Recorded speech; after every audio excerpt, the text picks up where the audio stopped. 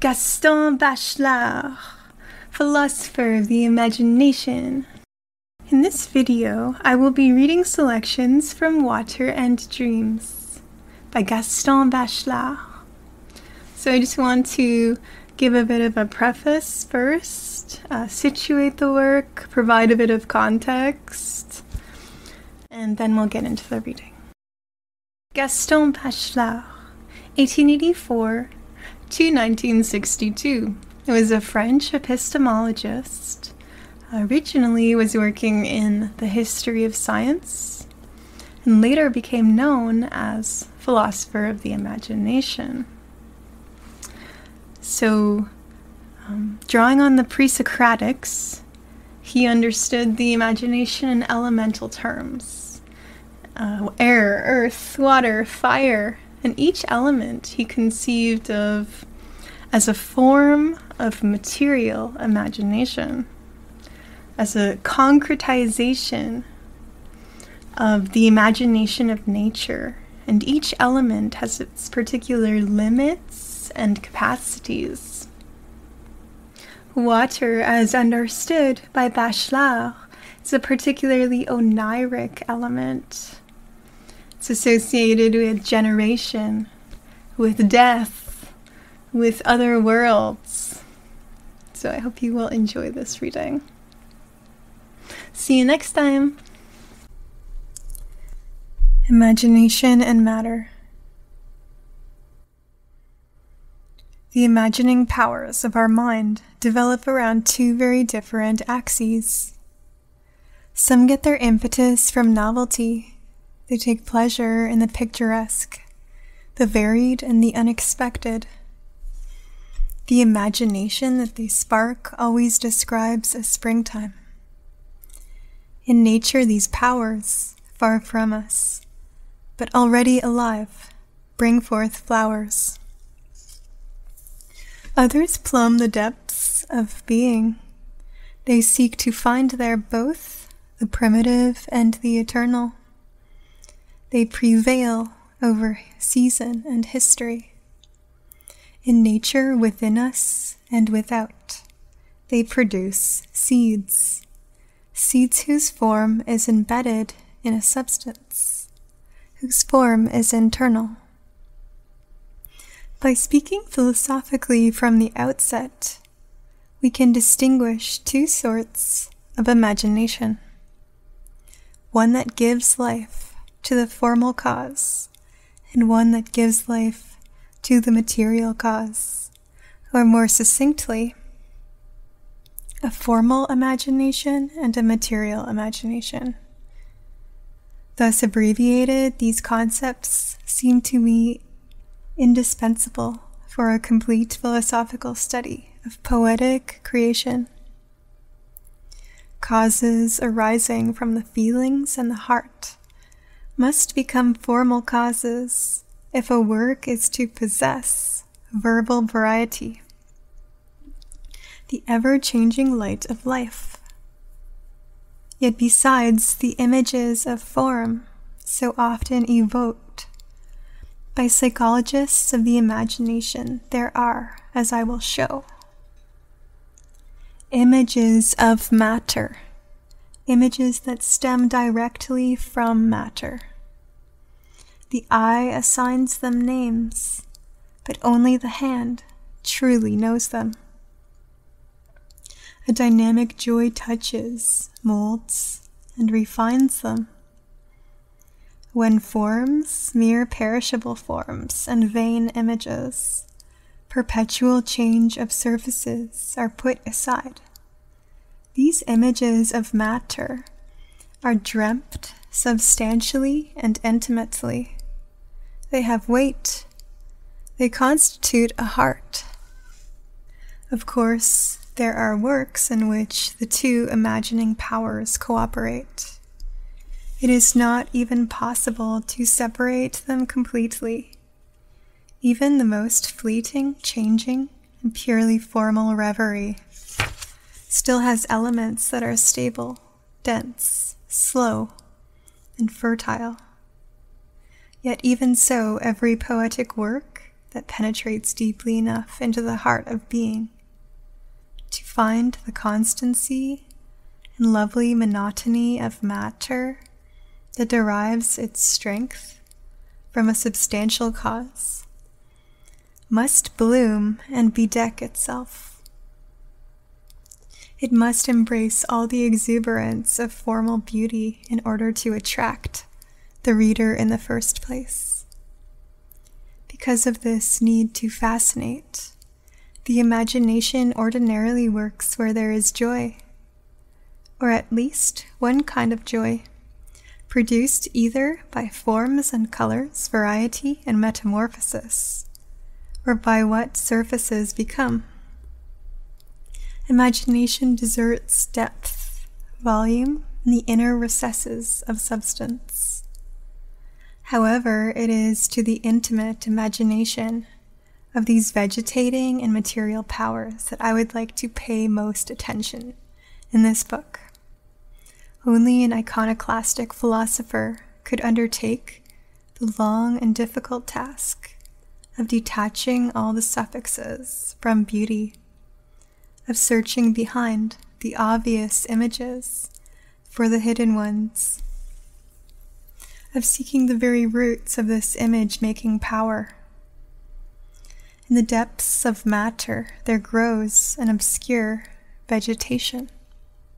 Black flowers bloom in matter's darkness. They already possess a velvety touch, a formula for perfume.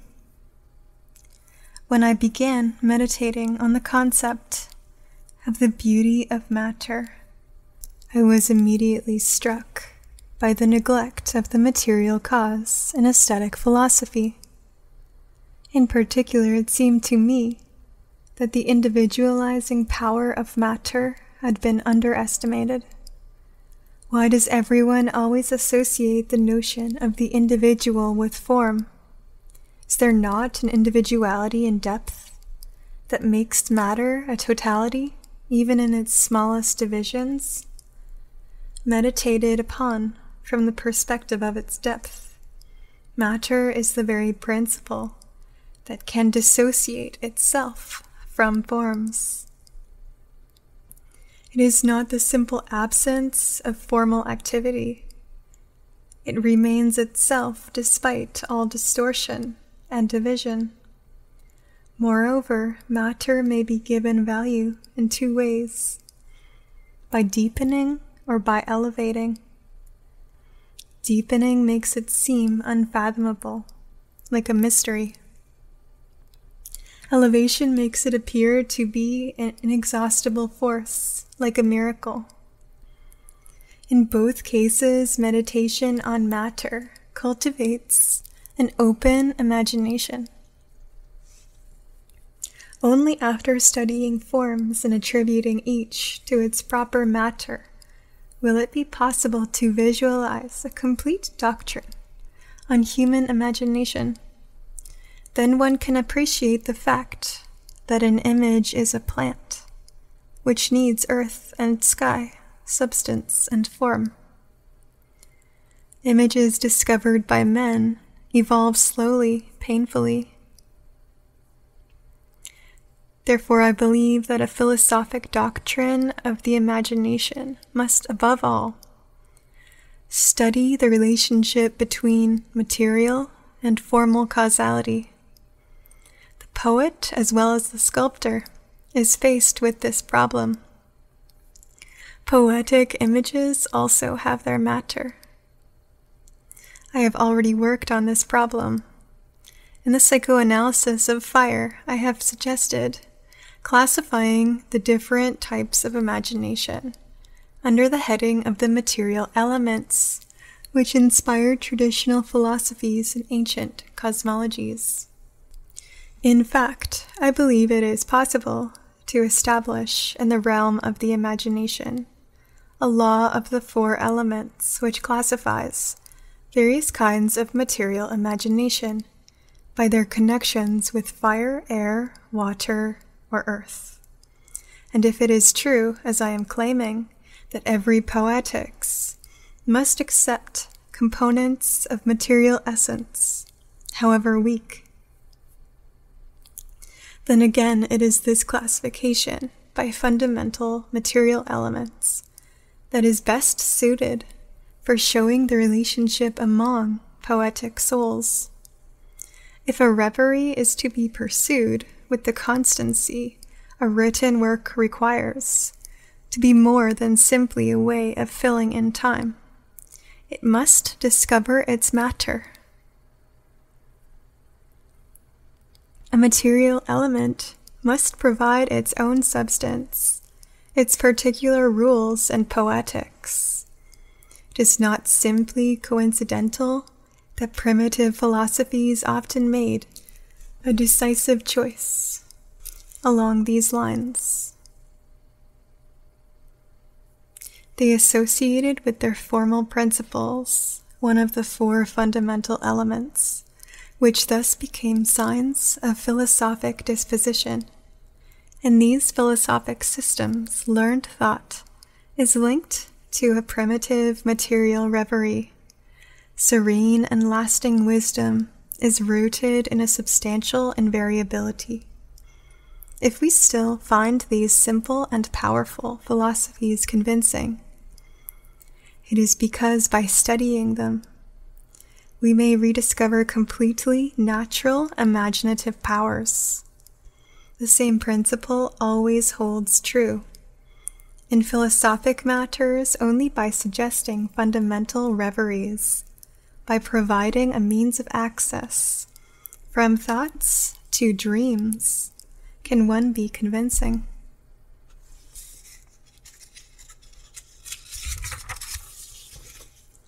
Dreams, even more than clear ideas and conscious images, are dependent on the four fundamental elements.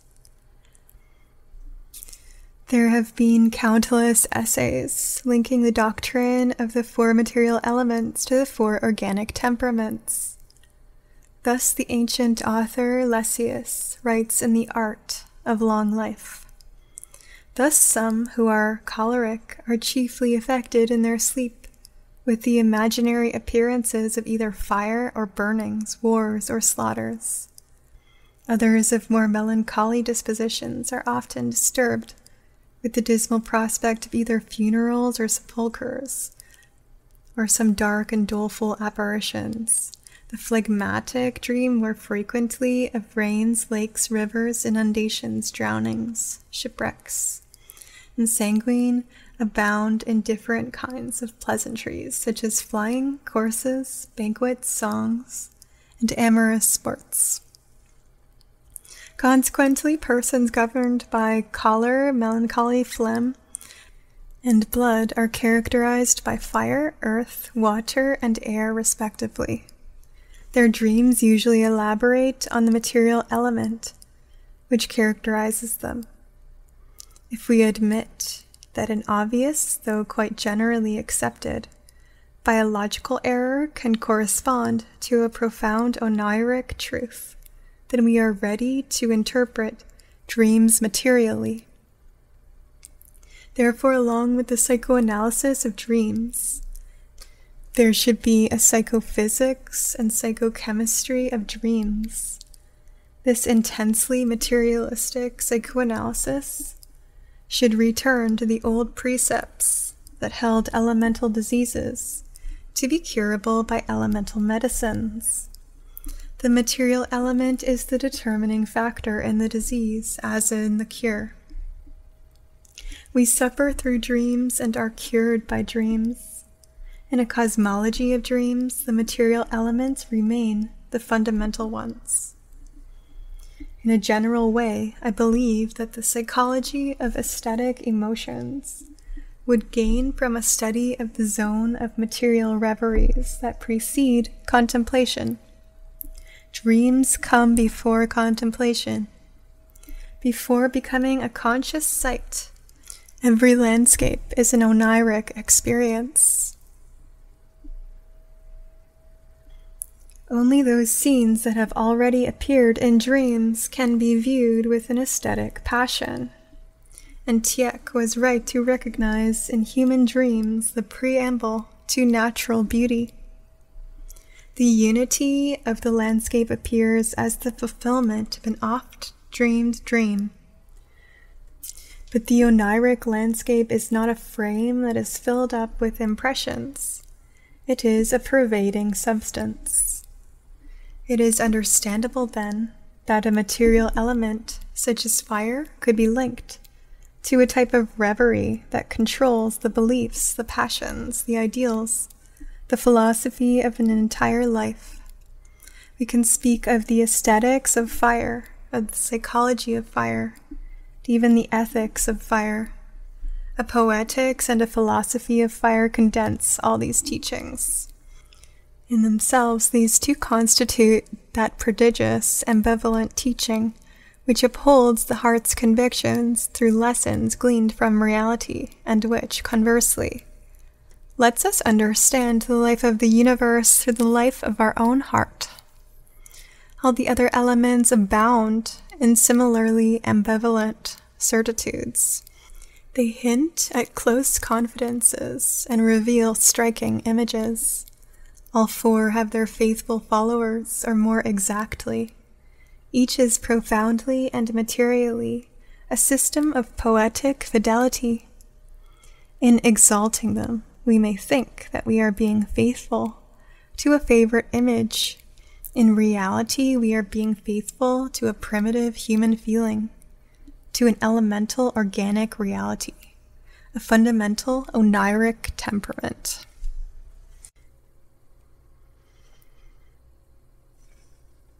We shall find confirmation for this hypothesis, I believe, as we study the substantial images of water and create this psychology of material imagination for an element more feminine and more uniform than fire, a more constant one which symbolizes human powers that are more hidden, simple, and simplifying. Because of this simplicity, our task here will be more difficult and more varied. The poetic sources for water are less plentiful and more impoverished than those for the other elements. Poets and dreamers have been more often entertained than captivated by the superficial play of waters. Water, then, is an embellishment for their landscapes. It is not really the substance of their reveries. Philosophically speaking, water poets participate, quote-unquote, less in the aquatic reality of nature than do poets who hear the call of fire or earth. To bring out this participation that is the very essence of water-related thoughts, this water mindset, we shall be forced to dwell on a few all too rare examples. But if the reader can be convinced that there is, under the superficial imagery of water, a series of progressively deeper and more tenacious images, he will soon develop a feeling for this penetration in his own contemplations. Beneath the imagination of forms, he will soon sense the opening up of an imagination of substances. He will recognize in water and its substance a type of intimacy that is very different from those suggested by the depths of fire or rock. He will have to recognize that the material imagination of water is a special type of imagination, strengthened in this knowledge of depth of a material element. The reader will understand at last that water is also a type of destiny that is no longer simply the vain destiny of fleeting images in a never-ending dream, but an essential destiny that endlessly changes the substance of the being. From that point on, the reader will understand more intimately, more painfully, one of the characteristics of Heracliteanism. He will see that the Heraclitean flux is a concrete philosophy, a complete philosophy. One cannot bathe twice in the same river because, already, in his inmost recesses, the human being shares the destiny of flowing water. Water is truly the transitory element. It is the essential ontological metamorphosis between fire and earth. A being dedicated to water is a being in flux. He dies every minute. Something of his substance is constantly falling away. Daily death is not fire's exuberant form of death, piercing heaven with its arrows. Daily death is the death of water. Water always flows, always falls, always ends in horizontal death. In innumerable examples we shall see that for the materializing imagination, death associated with water is more dreamlike than death associated with earth. The pain of water is infinite. I see no solid basis for a natural, direct, elemental rationality. Rational knowledge is not acquired all at once, nor is the right perspective on fundamental images reached in the first attempt. Rationalist? That is what we are trying to become, not only in our learning generally, but also in the details of our thinking, and the specific organization of our familiar images. This is how, through a psychoanalysis of objective knowledge and image-centered knowledge, I became rationalistic toward fire. To be honest, I must confess, I have not achieved the same result with water.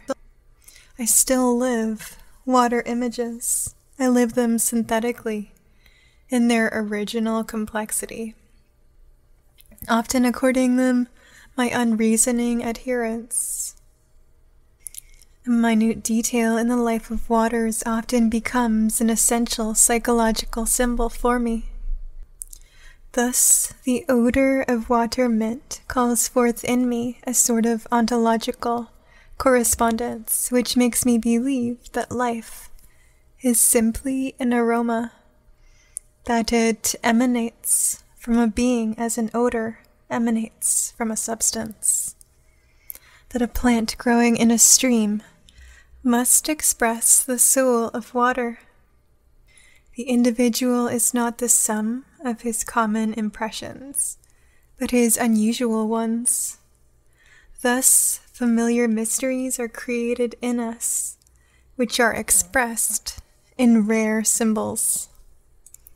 It is near water and its flowers that I have best understood that reverie is an ever-emanating universe, a fragrant breath that issues from things through the dreamer.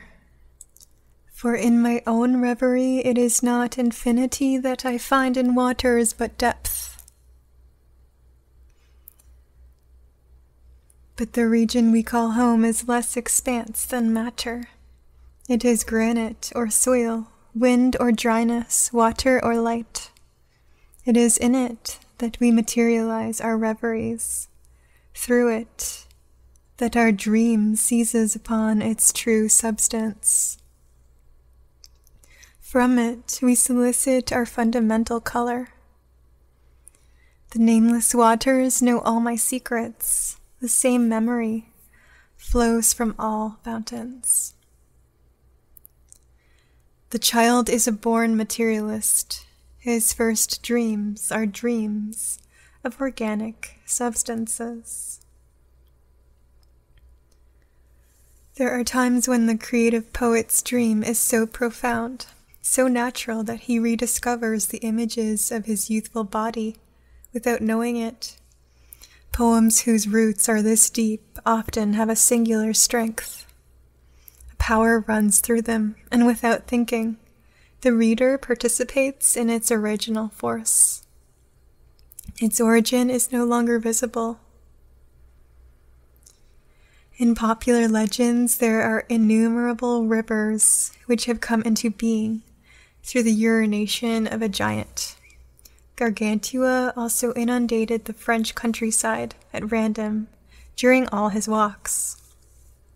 If water becomes precious, it becomes seminal. Then the songs celebrating it are more mysterious. Only an organic psychoanalysis can illuminate an obscure image like the following. Quote, and the seminal drop enriches the mathematical figure dispersing the growing attraction of the elements of his theorem.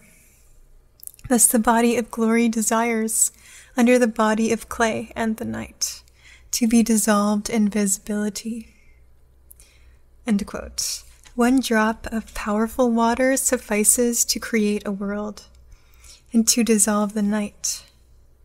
To dream of power, only one drop imagined in its depth is needed.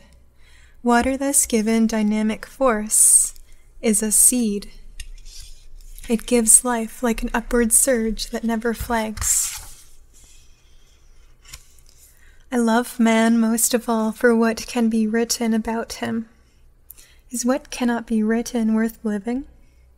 I have to be content with the study of a material imagination that is grafted on. To me, this is not simply a metaphor. The graft seems to be a concept essential for understanding human psychology.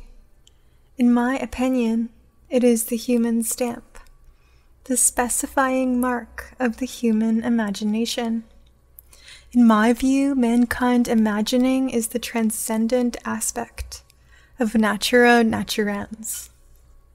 It is the graft which can truly provide the material imagination with an exuberance of forms, which can transmit the richness and density of matter to formal imagination.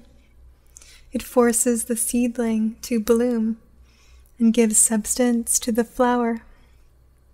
All metaphors aside, there must be a union of dream-producing and idea-forming activities for the creation of a poetic work. Art is grafted nature.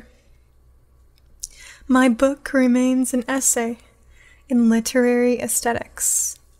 It has the dual objective of determining the substance of poetic images and the suitability of particular forms to fundamental matter.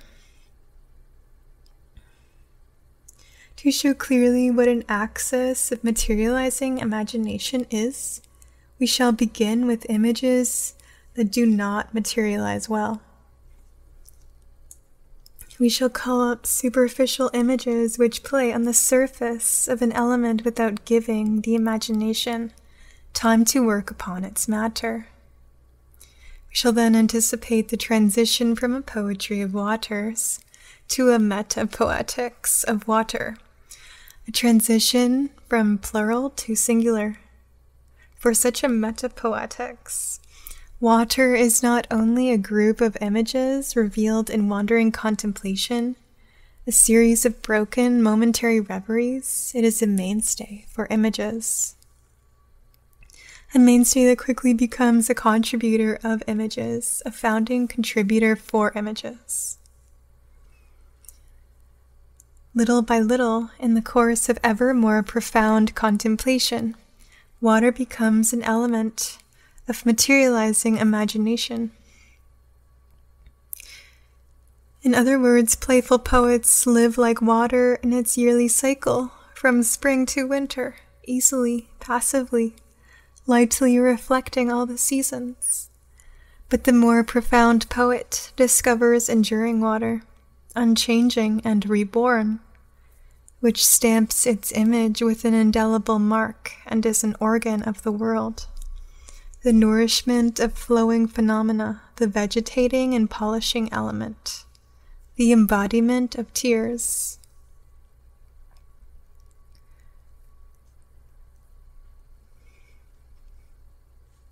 Material imagination learns from fundamental substances. Profound and lasting ambivalences are bound up in them. This psychological property is so constant that we can set forth its opposite as a primordial law of the imagination. Matter to which the imagination cannot give a dual existence, cannot play the psychological role of fundamental matter. Matter that does not provide the opportunity for a psychological ambivalence cannot find a poetic double which allows endless transpositions. For the material element to engage the whole soul, there must be a dual participation of desire and fear, a participation of good and evil, a peaceful participation of black and white. Because we fail to de-objectify objects and deform forms, a process which allows us to see the matter beneath the object, the world is strewn with unrelated things. Immobile and inert solids, objects foreign to our nature. The soul therefore suffers from a deficiency of material imagination. By grouping images and dissolving substances, water helps the imagination in its task of de-objectifying and assimilating. It also contributes a type of syntax, a continual linking up and gentle movement of images that frees a reverie bound to objects. It is thus that elemental water in Edgar Allan Poe's Metapoetics imparts a particular motion to a universe. It symbolizes with a Heracliteanism that is slow, gentle, and silent as oil. Water then undergoes something like a loss of impetus, a loss of life. It becomes a sort of plastic mediator between life and death. To disappear into deep water or to disappear toward a far horizon, to become a part of depth or infinity, such is the destiny of man that finds its image in the destiny of water. Paste is a basic component of materiality, the very notion of matter, I think, closely bound up with it. To the unconscious of the man who needs the clay, the model is the embryo of the work. Clay is the mother of bronze. Therefore, I cannot emphasize too much how important the experience of fluidity and pliability is to an understanding of the psychology of the creative unconscious. In experimenting with paste, la pâte, water will obviously be the dominant substance. One dreams of water when taking advantage of the docility of clay. Once we understand that for the unconscious, every combination of material elements is a marriage, we shall realize why the naive or poetic imagination nearly always attributes feminine characteristics to water. We shall also see how profoundly maternal the waters are. Water swells seeds and causes springs to gush forth. Water is a substance that we see everywhere, springing up and increasing. The spring is an irresistible birth, a continuous birth. The unconscious that loves such great images is forever marked by them. They call forth endless reveries. An imagination completely attached to one particular substance readily ascribes value to it. The human mind has claimed for water one of its highest values, the value of purity. In the light of this problem of ontological purity, the superiority of fresh water over seawater, recognized by all mythologists, is understandable. The doctrine of material imagination will never be fully understood until the equilibrium between experiences and spectacles has been re-established. In its violence, water takes on a characteristic wrath. In other words, it is easily given all the psychological features of a form of anger. Turning malevolent, it becomes male.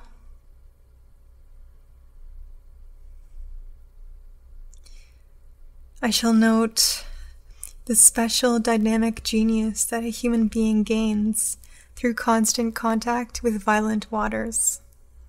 This will be a new example of the fundamentally organic quality of the imagination, the muscular imagination.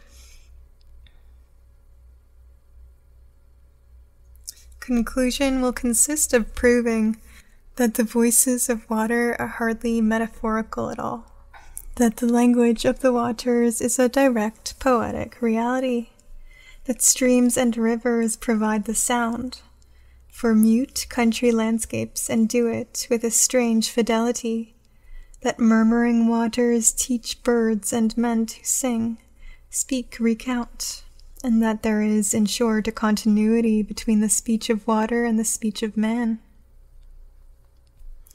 Thus water will appear to us as a complete being, with body, soul, and voice. Perhaps more than any other element, water is a complete poetic reality. For the time being, in my opinion, the only possible way of illuminating a psychology of the imagination is through the poems it inspires. The imagination is not, as its etymology suggests, the faculty for forming images of reality. It is the faculty for forming images which go beyond reality, which sing reality. It is a superhuman faculty. A man is a man to the extent that he is a superman. A man should be defined by the sum of those tendencies which impel him to surpass the human condition. The imagination invents more than objects and dramas. It invents a new life, a new spirit. It opens eyes which hold new types of visions. The imagination will see only if it has visions, and will have visions only if reveries educate it before experiences do, and if experiences follow as token of reveries. Primal poetry, poetry that allows us a taste for our inner destiny, is an adherence to the invisible. It gives us the sense of youth and youthfulness by constantly replenishing our ability to be amazed. True poetry is a function of awakening. It awakens us, but it must retain the memory of previous dreams. Upon waking from a dream, Adam found Eve. That is why woman is so beautiful. A mythology of waters in its entirety would be simply history.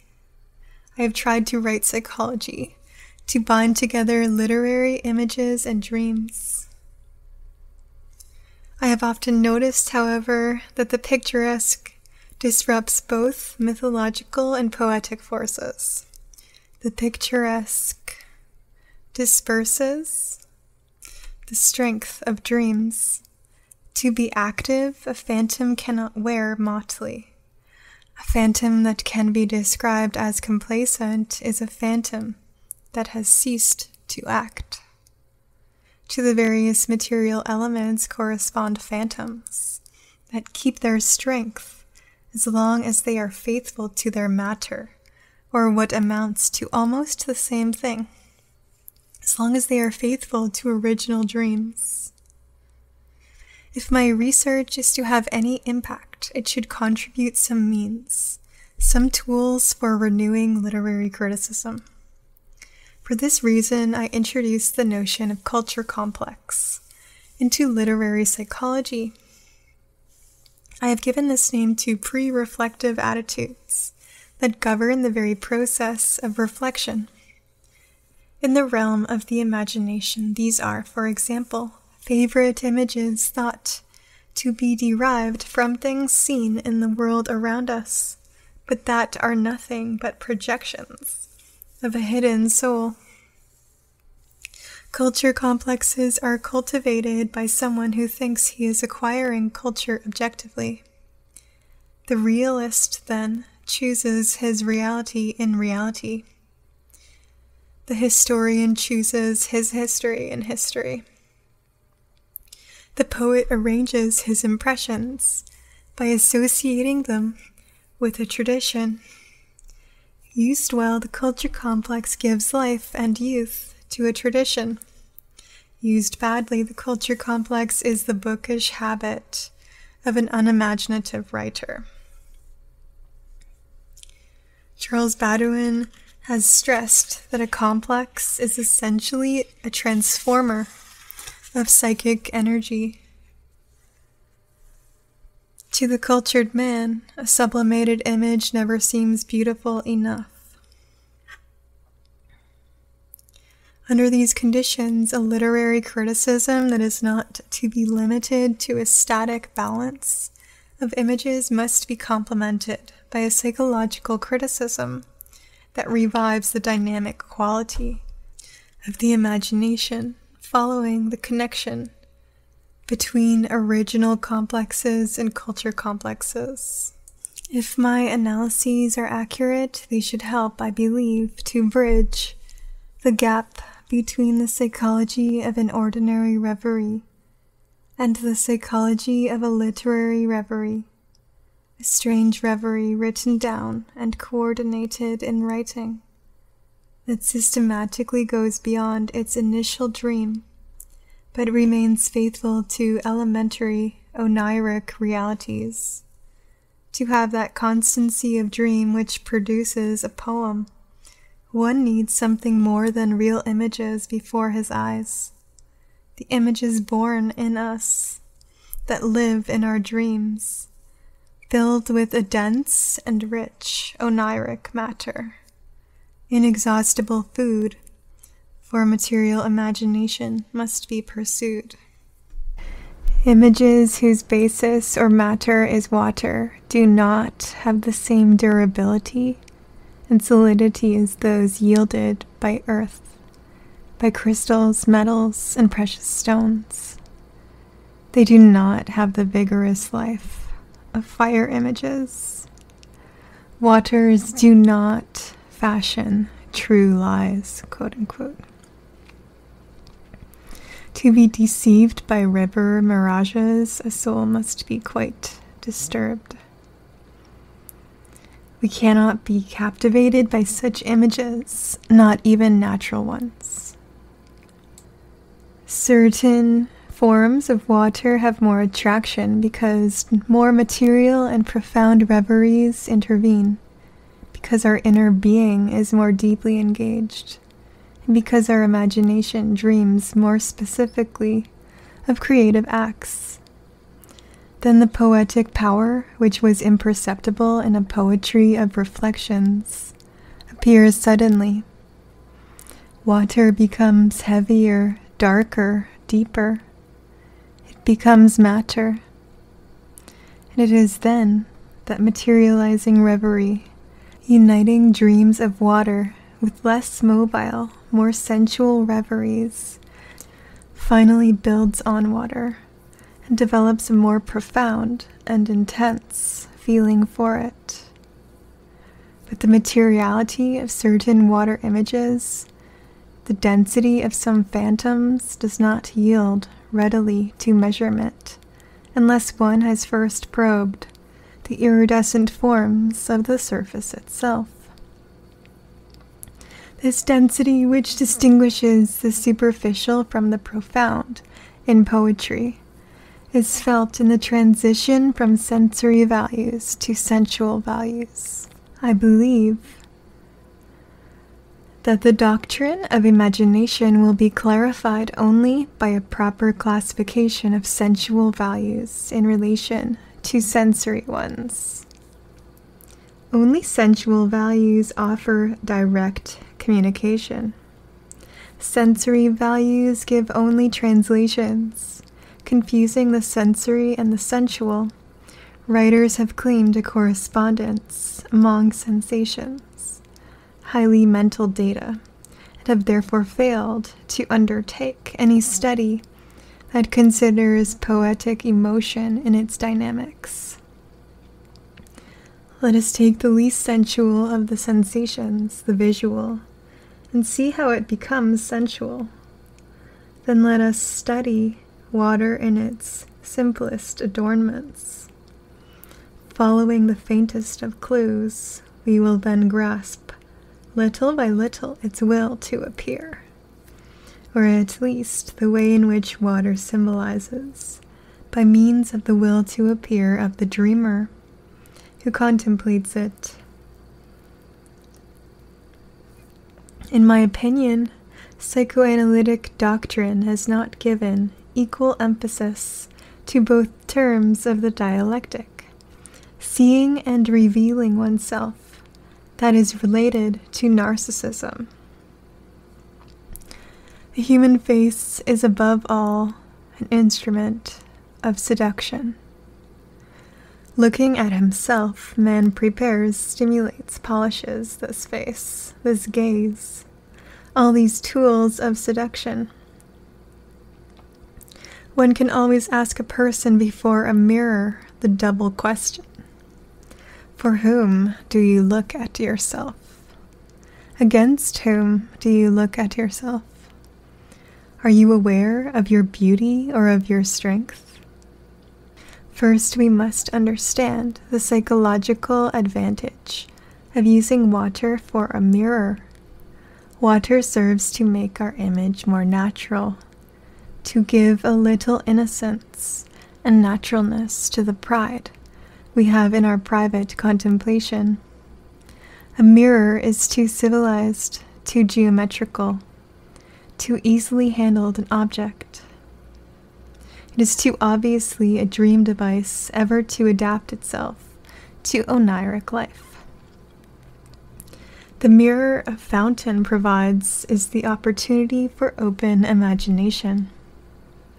This reflection, a little vague and pale, suggests idealization.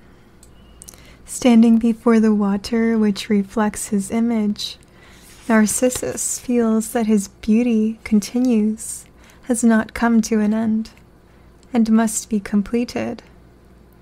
In the bright light of a room, glass mirrors give too stable an image. Here we have grasped one of the elements of natural dream, its need to be engraved deeply into nature. One cannot dream profoundly with objects. To dream profoundly, one must dream with substances. A poet who begins with a mirror must end with the water of a fountain if he wants to present a complete poetic experience.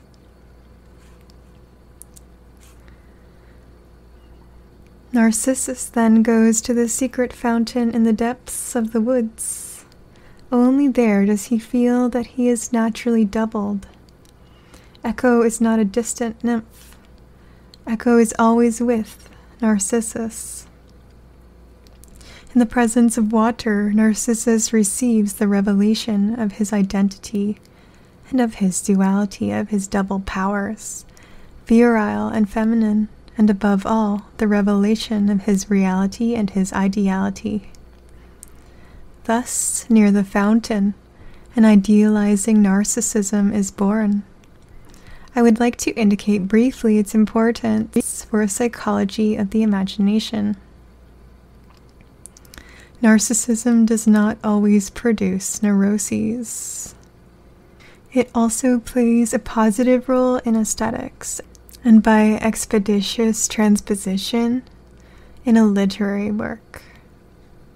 Sublimation is not always the denial of a desire. It is not always introduced as a sublimation against instincts.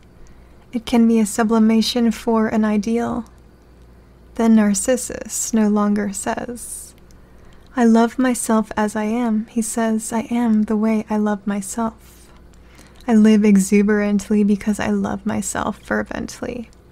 I want to show up well. Thus, I must increase my adornment. Thus, life takes on beauty, clothes itself in images, blooms, transforms being, takes on light. This idealizing narcissism then achieves the sublimation of a caress. Joachim Gaston gives us a whole metaphysics of imagination in a single phrase of remarkable density. The world is an immense Narcissus in the act of thinking about himself, thus a cosmic narcissism, which we shall study extensively in its different forms, continues very naturally from the point where egoistic narcissism leaves off. When specific reveries in the presence of a specific reality are considered one at a time, as we are attempting to do, one discovers that certain reveries have a very regular aesthetic destiny. Such is the case of reverie before a watery reflection.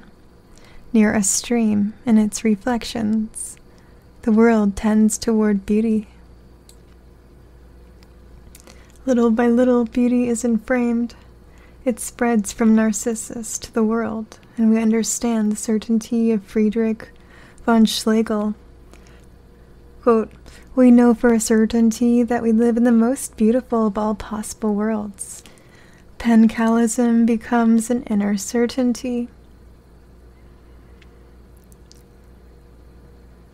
Schopenhauer's philosophy shows that aesthetic contemplation alleviates human sorrow for an instant by detaching man from the drama of will. This separation of contemplation from will eliminates a feature that I would like to stress: the will to contemplate. For contemplation also gives rise to a kind of will. Man wants to see. Seeing is a direct need. Curiosity sets the mind of man in motion. But in nature itself, it seems that powers of vision are active.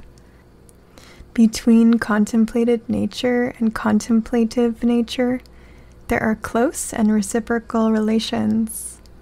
Imaginary nature effects the unity of natura naturans and natura naturata.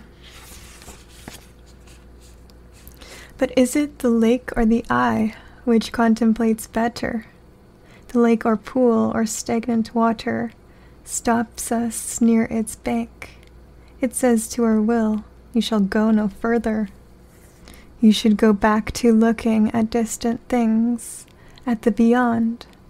While you were wandering, something here was already looking on. The lake is a large, tranquil eye. The lake takes all of light and makes a world out of it. Through it, the world is already contemplated, already represented. Active vision implies that the eye projects light, that it illuminates its images by itself. The world wants to see itself. Let us note in passing that the eye of a feather is also called its mirror. This is a new proof of the ambivalence which plays about the two participles, seen and seeing. The iris of the peacock feather, the eye without an eyelid. This permanent eye suddenly takes on a certain harshness. Instead of contemplating, it observes.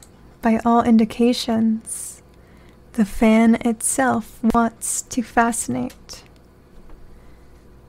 The spectator then has the feeling that he is in the presence of a direct will to beauty, a force for ostentation that cannot remain passive. Contemplation is not opposed to will, but rather follows another of its branches, participating in the will for beauty, which is an element of will in general. We can certainly say that the peacock is a microcosm of universal pancalism. Everything which shows sees. If the look bestowed by things is rather soft, grave, and passive, then it is the look of water. The true eye of earth is water. In our eyes, it is water that dreams.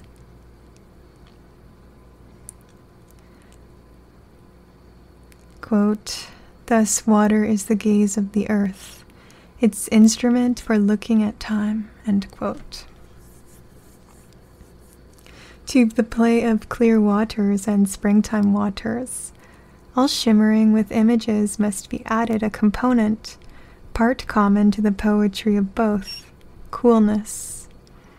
We shall encounter this quality of water's mass when studying myths of purity, and see that coolness is a power of awakening.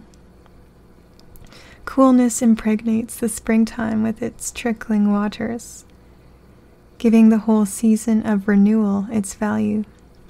Conversely, coolness is often applied negatively in the realm of air images. A cool wind implies chilling.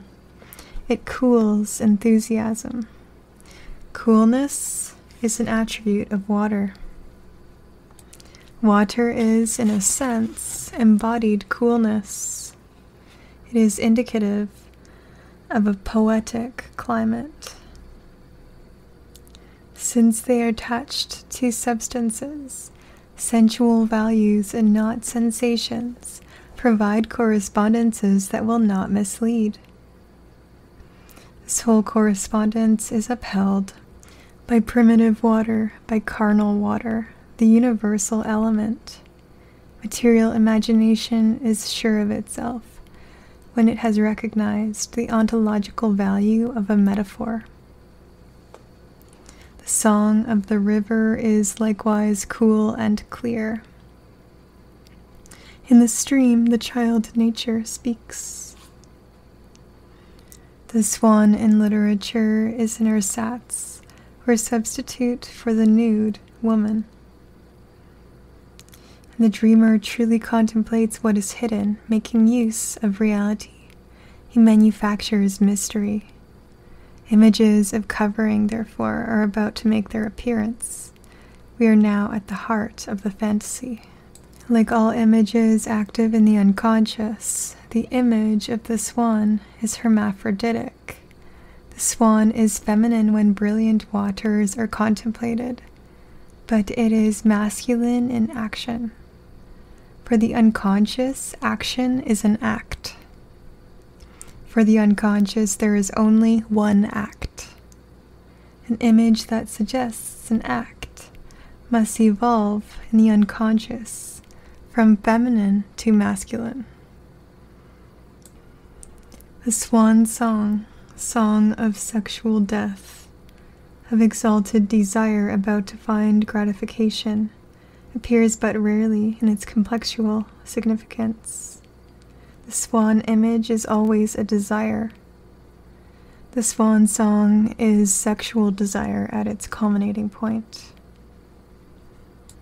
To have its full poetic strength, a complex like the swan complex that I have just identified must act in secret within the poet's heart.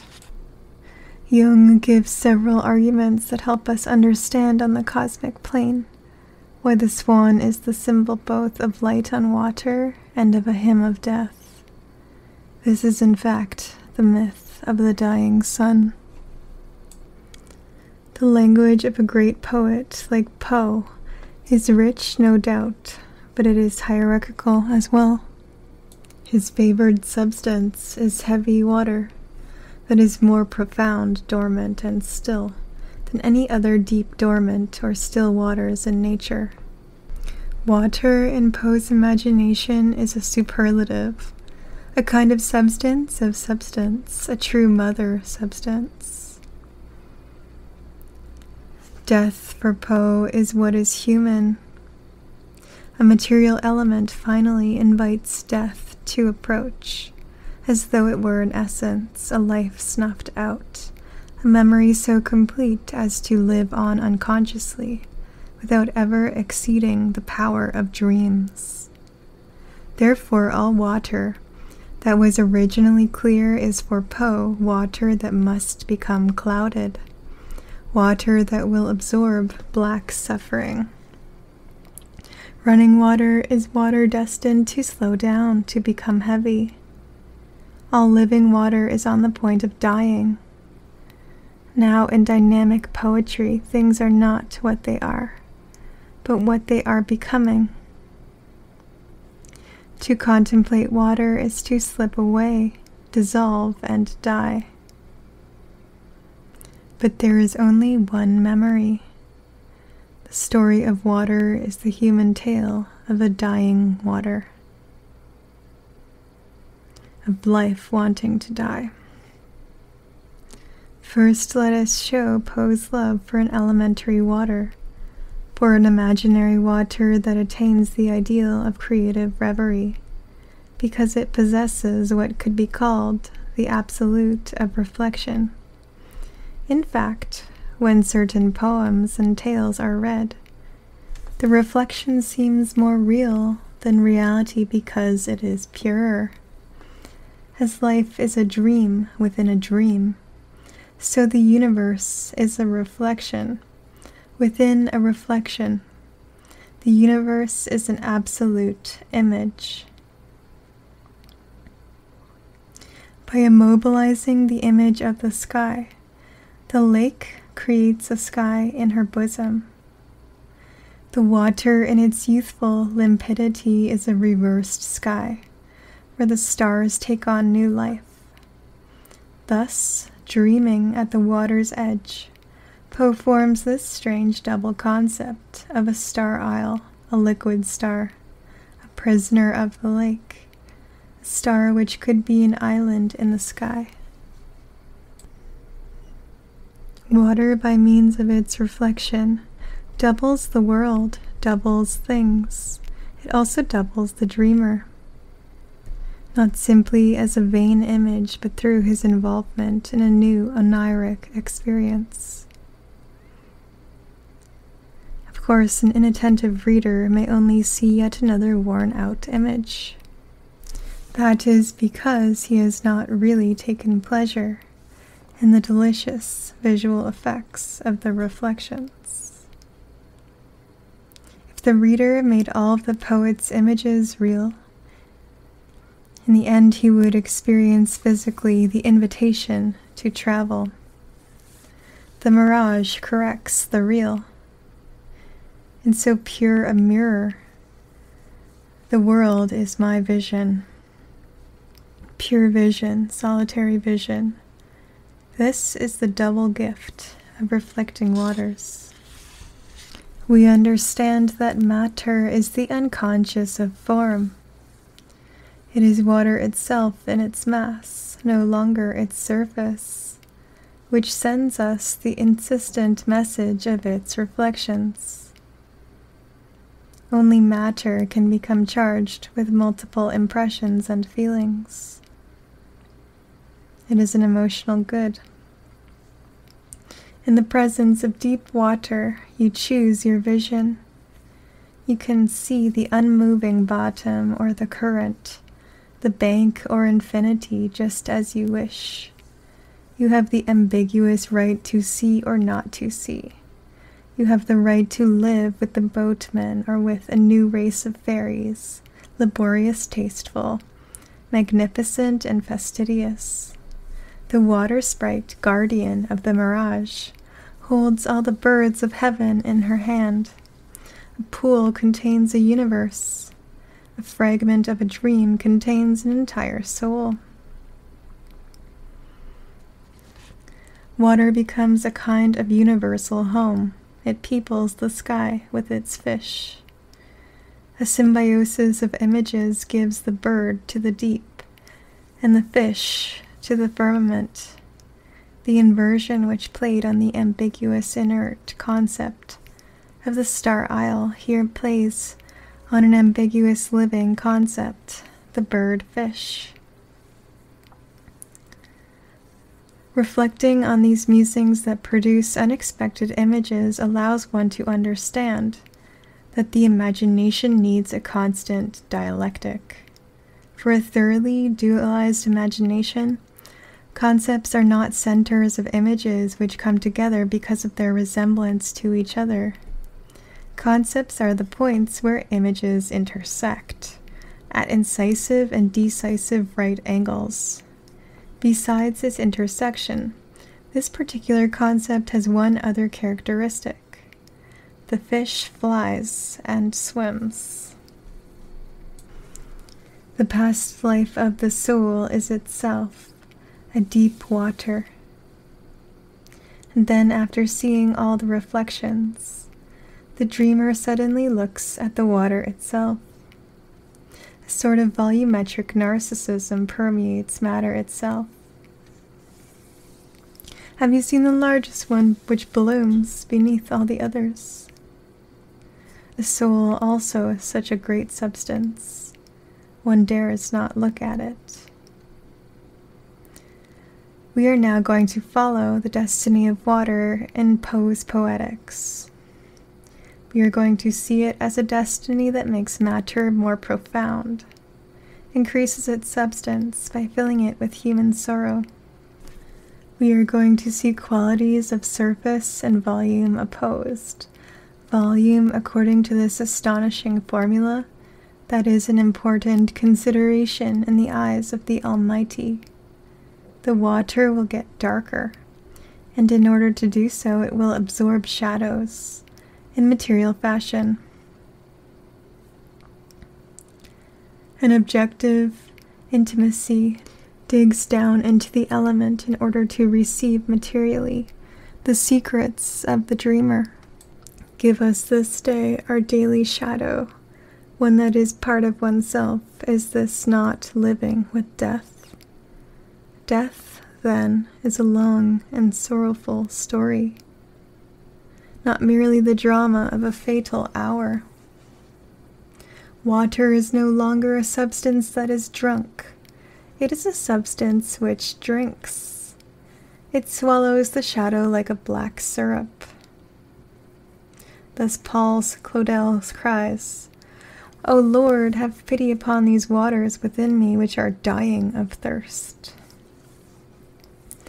Their waters fulfill an essential psychological function, to absorb shadows, to offer a daily tomb to everything that dies within us each day. Thus water is an invitation to die. Each hour meditated is like a living tear that rejoins the water of regrets. Time falls, drop by drop, from water clocks. The world that time animates is a weeping melancholy. Now it is the element which remembers the dead. Without knowing it, Poe, through the power of his inspired dream, rediscovers the Heraclitean intuition which saw death and the tendency to become water. Heraclitus of Ephesus imagined that the soul, even now in sleep, by detaching itself from the sources of living and universal fire, tended momentarily to transform itself into humidity. For Heraclitus, then, death is water. To become water is death to the soul. What becomes richer becomes heavier. This water, enriched by so many reflections and so many shadows, is a heavy water.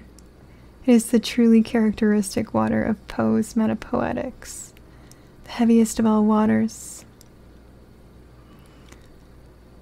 All drama is on the borderline between the unconscious and the conscious. Why could not water, the universal liquid, also admit an unusual property? The water so discovered will be an invented liquid. If water is the fundamental matter of Edgar Allan Poe's unconscious, as we claim that it is, it should rule over earth. It is the blood of the earth. It is the life of the earth. Water draws the entire countryside along towards its own destiny. Beauty is a cause of death. It is death camouflaged in all the colors of life. These waters, these lakes, are fed by cosmic tears that fall from all of nature. The very sun weeps on the waters. This influence brings to water as alchemy might, the coloring of universal suffering, the coloring of tears. It makes the water of all these lakes, of all these marshes, into the mother water of human sorrow. Dead waters are sleeping waters. The lake with stagnant waters is the symbol of this total sleep, a sleep from which no one wishes to wake, sleep guarded by the love of the living and lulled by litanies of memory. This synthesis of form, event, and substance may seem artificial, even impossible to the philosopher, yet it is found everywhere. If one loves, then immediately one also admires, fears, and defends. In reverie, the three causes which determine form, becoming and matter, are so closely knit that they are inseparable. This, therefore, is why water is the matter of a beautiful and faithful death.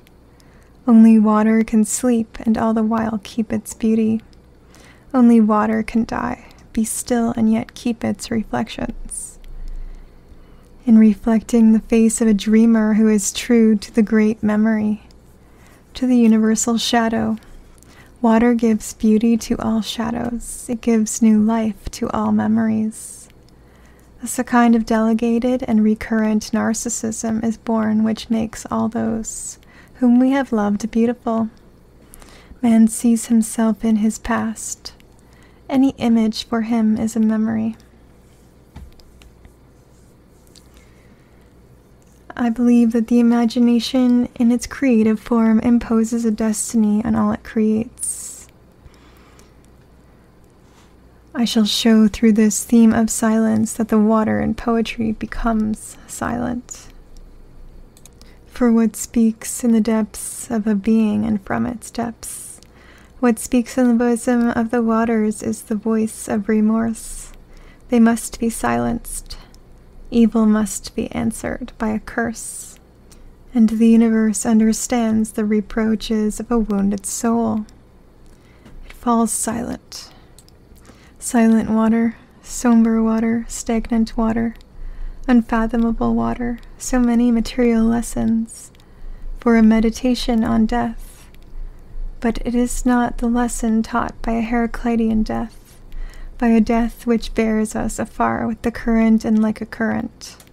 It is the lesson of a still death, a death in depth that stays with us, near us, in us. Was not death the first navigator? Death would not be the last journey. It would be the first.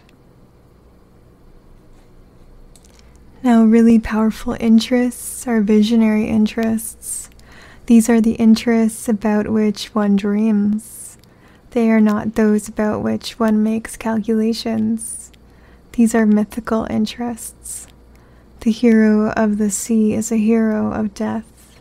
Only water can cleanse the earth. Having crossed over the waters, they had crossed over death. Death is a journey, and a journey is death. To die is truly to leave, and no one leaves well, courageously, cleanly, except by following the current, the flow of the wide river. All rivers join the river of the dead. This is the only mythical death, the only departure that is an adventure. It awakens in us, no doubt, the most painful of echoes. For the dreamer, there is a continuing transposition between this departure and death. The departure of sleep is being referred to here. For some dreamers, water is the new movement that beckons us toward a journey never made. Having passed through earth or fire, the soul arrives at the water's edge. The sea is the sea of oniric water. All the mysterious boats found so abundantly in novels about the sea, participate in the ship of the dead. The ferryman is the guardian of a mystery. Water is the tomb of fire and of men. Death is afraid of dying. Death is a journey which never ends. Water, the land of living nymphs, is also the land of dead nymphs. It is the true matter for a very feminine death. Ladies of fountains endlessly comb their long blonde hair. They often leave their comb of gold or ivory on the bank. On the rocks in the ford the river plays like living tresses. Woe to the rash man who got too close to her, for he was enveloped in her hair and thrown into the water. Through what mystery is hair combed by a servant girl, able to evoke the brook, the past, and consciousness? The repeated passage of the comb through her mass of hair was like an incantation, which had always been and would continue forever. Her face in the depths of the mirror drew away, deprived of its contours, then drew nearer, coming back from the bottom, and was no longer her face. We see it all. The brook is there in its entirety, with its endless fleeing, its depth, its ever-changing mirror, creator of changes. Many psychologies of the imagination, due to the exclusive attention they give to the problem of form, are condemned to be only psychologies of concept or structure.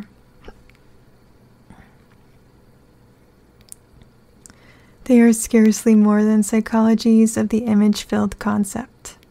In the end, the literary imagination, which can develop only in the realm of the image of an image and must translate forms, is more suitable for the study of our need to imagine than the pictorial imagination. The hair can belong to an angel in heaven. If it is flowing, it leads naturally to its aquatic image. At the edge of the waters, everything is tresses. The synthetic image of water, woman, and death cannot be broken up.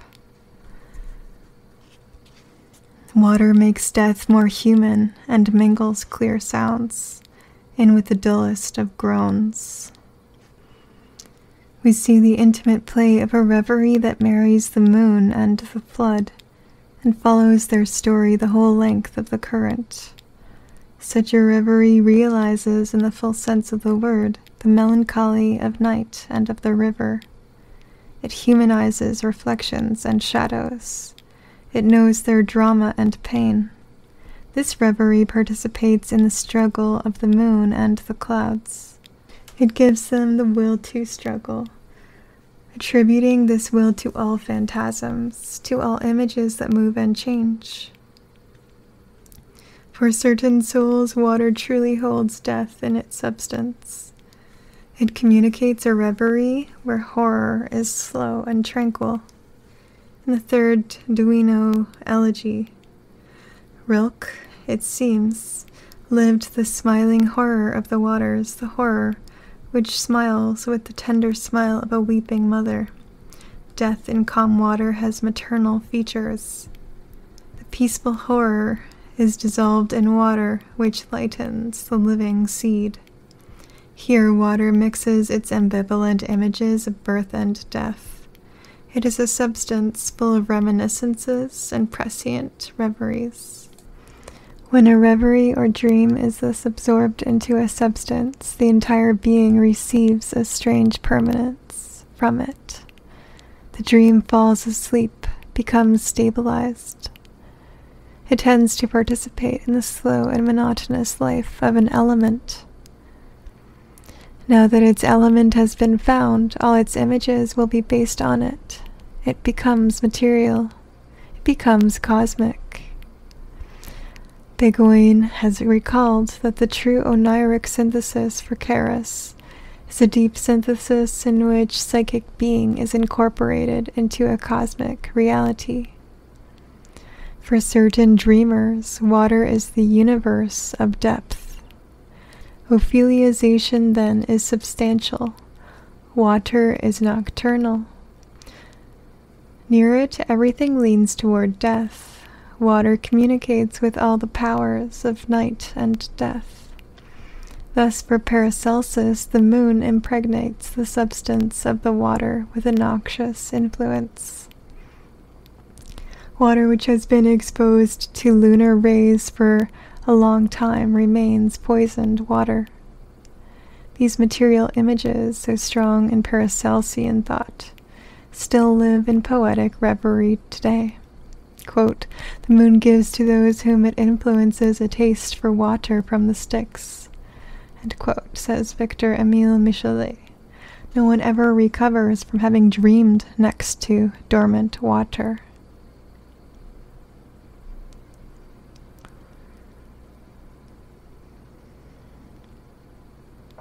Death is in it. Water carries things far away. Water passes like the days. But another reverie takes hold of us to teach us the loss of our being in total dissolution. Each of the elements has its own type of dissolution: earth into dust, fire into smoke. Water dissolves more completely. It helps us to die completely. Water makes death elemental. Water dies with the dead in its substance. Water is then a substantial nothingness. No one can go further into despair than this. For certain souls, water is the matter Formal of imagination despair. Needs the idea of composition. Material imagination needs the idea of combination. It assimilates so many substances, draws so many essences to itself. The spectator who loves to contemplate the combination of diverse substances is always amazed when he meets liquids that do not mix with one another. This is because for materializing reverie, all liquids are water. All that flows is water. Water is the only liquid element. I want to show how dreams are associated with knowledge, to show how the material imagination affects combinations among the four fundamental elements. Material imagination unites water and earth, or water and its opposite, fire, or earth and fire. Sometimes it sees in vapors and fogs the union of air and water, but never in any natural image does it see the triple material union of water, earth, and fire carried out. A fortiori, no image can incorporate all four elements. If a three-way union appears, we can be sure that the image produced is an artificial one. Where the imagination is concerned, the two substances to be opposite is for them to be of the opposite sex. If two matters with feminine tendencies like water and earth mingle, then one of them becomes slightly masculine in order to dominate its partner. Only when this occurs can the combination be solid and durable. Only then can the imaginary combination be a real image. In the realm of the material imagination, every union is a marriage, and there is no marriage à trois. We shall examine successively the unions of water and fire, water and night, and especially water and earth, for it is in this last combination that the double reverie of form and matter suggests the most powerful themes for creative imagination. For it is with the mixture of water and earth that we are best able to understand the principles of a psychology of material cause. Thermal water is imagined first of all as the immediate composition of water and fire. The image of the sun, the fire star coming out of the sea, is the dominant image here. The sun is the red swan. But the imagination moves endlessly between cosmos and microcosm. It alternately projects the small on the large on the small. If the sun is the glorious bridegroom of the sea, then the water must give herself to the fire. and the fire must take the water in proportion to this libation. Fire begets his mother. For many cosmogonic reveries, it is warm humidity that is the fundamental principle. If night is personified, it is a goddess whom nothing resists, who envelops everything, who hides everything. She is the goddess of the veil. Night is made of night. Night is a substance, is a nocturnal matter. We absorb the night because there is something of the hydrous in us. The union of water and earth produces an admixture that is one of the fundamental schemes of materialism. The problem of form is given a secondary role. There is no reverie without ambivalence, no ambivalence without reverie. For Fabricius, pure water itself is glue. This hold which water has on matter cannot be fully understood if one is satisfied with visual observation. Tactile observation must be added to it. In molding, there is no more geometry, no more sharp edges, no more breaks. It is a continuing dream. It is an intimate reverie, and furthermore it is rhythmic, with a heavy rhythm that takes hold of the whole body. It is thus vital. It has the dominant characteristic of duration rhythm. This reverie, which is born out of a working with soft substances, pot, is also necessarily correlated with a special will for power, with the masculine joy of penetrating a substance, feeling the inside of substances. Then begin the binding action and the molding, whose slow but regular progress brings a special joy that is less satanic than the joy of dissolving. The hand becomes directly conscious of the growing success of the union of earth and water. Another duration is then engraved into matter, an uninterrupted, steady, never-ending duration. This duration is not formed. This duration is substantial becoming. True workers are those who have taken the matter in hand. By meditating on the different trades that mold, one can better understand the material cause and see all of its varieties. The sculptor in front of his marble block is a scrupulous servant of the formal cause. He finds form by eliminating the formless. The modeler before his clay block finds form by deforming, by a dreamy evolution of the amorphous. The modeler is the one nearest to the inner dream, to the vegetating dream. Mud is the dust of water, as ash is the dust of fire. A dream of softness, a vague memory of fluidity is imprisoned in forged iron. Dreams that have lived in the man's soul continue to live in his works. Creatures discovered under a clump of earth, in the corners of a crystal, are encrusted in matter. They are the elementary forces of matter.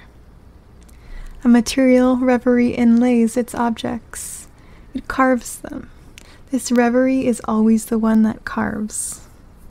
Material reverie conquers an inner space, even in the hardest substances, even in those that are the most resistant to the dream of penetration. Forms reach completion, matter never. Matter is the rough sketch for unrestricted dreams. Maternal and feminine water. It is not knowledge of reality that makes us love reality passionately. It is feeling, the first and fundamental value. As for nature, we begin by loving it without knowing it, without really seeing it, by actualizing in things a love that has its basis elsewhere. Then we search for its details because we love it as a whole, without knowing why. And if the feeling for nature is as durable as it is in some people, That is because in its original form it is at the root of all feelings. It is a filial devotion. All forms of love have in their makeup something of the love for a mother. Nature is for the grown man. Madame Bonaparte states, an immensely enlarged, eternal mother projected into infinity. Emotionally, nature is a projection of the mother. Filial love is the first active principle in the projection of images. It is the ability of the imagination to project, an inexhaustible force that seizes all images and puts them in the most reliable human perspective, the maternal perspective. Other loves will come, of course, and be grafted upon the first ability to love, but none of these loves will ever be able to destroy the priority of our first feelings. The chronology of the heart is indestructible. To love an image is always to illustrate a love. To love an image is to find, without knowing it, a new metaphor for an old love. To love the infinite universe is to give a material meaning, an objective meaning to the infinity of the love for the mother. To love a solitary place is to compensate for a painful absence. As soon as anyone loves a reality with all his soul, then this reality is itself a soul and a memory. I shall show that these highly valorized images have more matter than form. I shall show that these observed metaphors illustrate an unforgettable love. All liquid is a kind of water for the material imagination. This is a fundamental principle of material imagination which requires that one of the primitive elements be at the root of all substantial images. This remark has already been justified visually and dynamically. For the imagination, everything that flows is water. Everything that flows participates in nature's water, as a philosopher would say. All water is a kind of milk. Every joyful drink is mother's milk. It is this superficial region where consciousness and unconsciousness mingle that I have studied most often in my works on the imagination. But it is time to show that the deeper zone is always active, and that a material image of milk underlies the more conscious images of the waters. It is matter that governs form. The breast is rounded because it is swollen with milk. Milk is the first sedative. The imaginary does not find its deep, nutritive roots in images. First it needs a closer, more enveloping and material presence. Imaginary reality is evoked before being described. Poetry is always evocative. It is, as Martin Buber would say, in the thou category before being in the that category. Thus the moon is, in the poetic realm, matter before being form. It is a fluid that penetrates the dreamer. The moon is an influence, in the astrological sense of the word, a cosmic matter which at certain hours impregnates the universe and gives it a material unity. The second woman, the beloved or the wife, is also projected upon nature.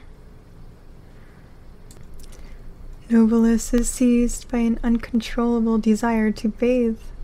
No vision invites him. It is the substance itself, which he has touched with his hands and lips, which summons him. It summons him materially by virtue, it seems, of a magic participation. The dreamer undresses and goes down into the basin. It is only then that images come. They emerge from the matter. They are born as if from a seed, from a primitive sensual reality, from a drunkenness that cannot yet be projected. Feminine forms are born from the very substance of water. Forms in themselves are clothes. Such material images, soft and hot, warm and humid, cure us. They belong to that imaginary medicine.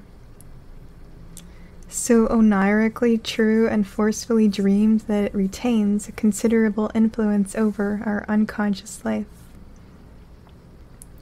Water and warmth are the two things vital to our well-being. We must know how to be economical with them. We must understand that one tempers the other. Water has taken on the property of dissolved feminine substance. Forms are shifting because the unconscious becomes disinterested in them. What binds the unconscious, what imposes a dynamic law on them in the realm of images, is life in the depths of a material element. Of the four elements, water is the only one that can rock. Water carries us, rocks us, puts us to sleep, gives us back to our mother.